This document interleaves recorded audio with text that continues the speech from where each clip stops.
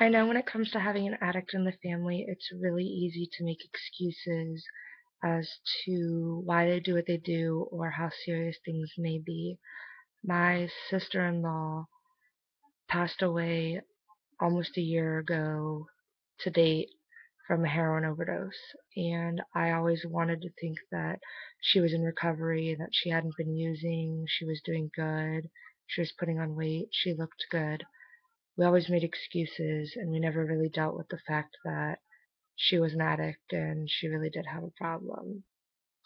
In Beautiful Boy, I feel that Nick's dad knows that there's a problem and knows how serious the problem is, but doesn't want to deal with it head on because he feels partly responsible for it, for the fact that he used drugs and he got a divorce, and he felt like he was a big contributing factor into why Nick used drugs in the first place. He said that he knew that Nick uses drugs because he feels clever and that all his favorite bands and artists are doing it.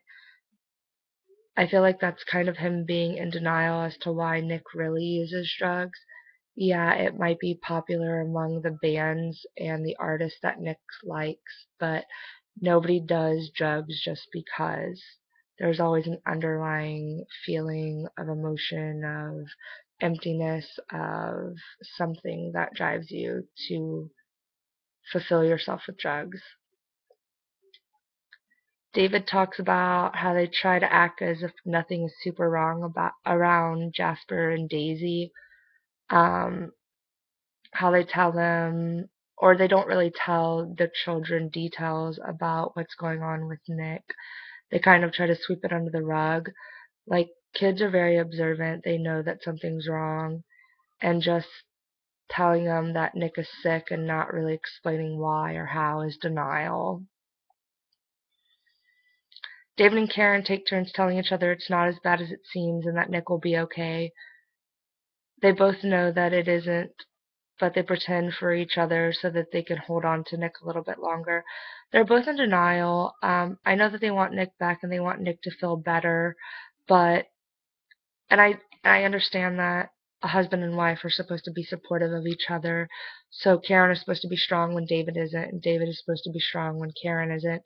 But in the aspects of your child being a drug addict and roaming the streets, you should just be real about it. You shouldn't be sugarcoating anything. You should just be like, hey, it might not be okay. We need to do what we can to try to help. David goes on later in one of the chapters in section 3 to state that he will kick him out and withdraw all of his support to get him to go to rehab. He confronts Nick in his room and tells him, hey, you're going to rehab. There's no ifs, ands, or buts. If you want to see us, if you want my help, if you want your college paid for, all of that stuff, that he'll go to rehab. I feel like this is when he starts to finally realize that, Nick needs help, and like the only thing that's going to help him is rehab and is him getting sober. So I feel like he's starting to accept things a little bit more at that point. But they're still starting, like, kind of sugarcoating things when it comes to the kids. Um, After Nick comes into the house after sitting in the car for quite some time, after him and David pull into the driveway, he explains to Nick's brother and sister that Nick has a problem and they're going to go get him help and that he can be okay if he does get help. So I don't think that with super young kids you should expose them right away to how hard drugs are and what effects they can have on you. But I definitely think that they should expose them to the fact that, you have feelings and you need to deal with your feelings and things like that. And kids are exposed to so much at a young age. I remember being, in fifth and sixth grade and having kids smoking weed and offering it to me. I was 14 when I smoked my first cigarette, so legal age is 18. That's still 4 years younger than what I should have been smoking cigarettes at. And children need to not be as guarded and as sheltered when it comes to drug abuse in their own family. They need to learn that opening up and expressing their feelings is an okay thing.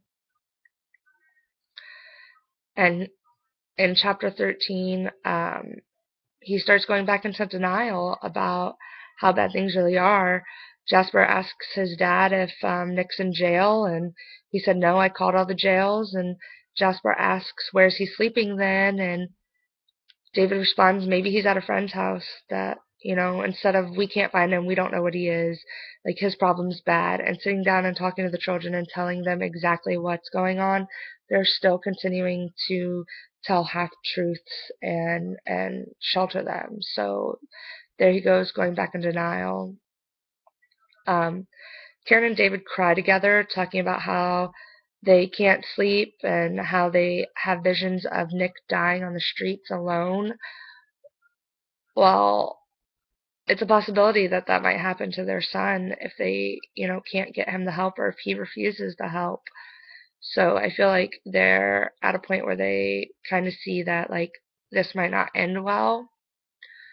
But overall, I think that the denial, the accepting, the anger, the frustration, it's all part of the process.